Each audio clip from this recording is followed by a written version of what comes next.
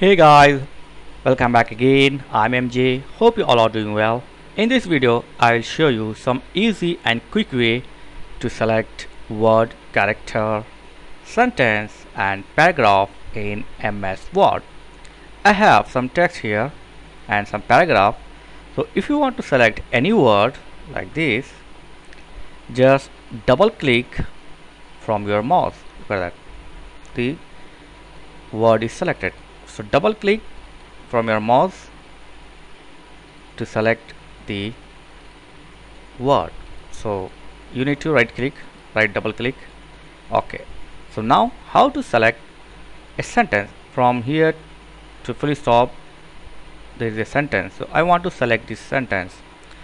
So just hold the control and press your mouse.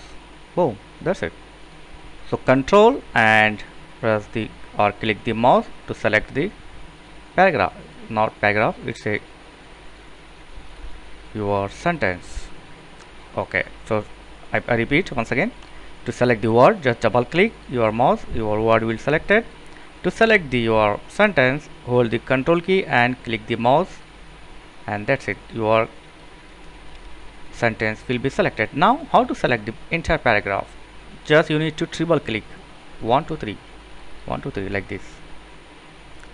So just triple click 3 times click your mouse to select the entire paragraph like this. 1 2 3.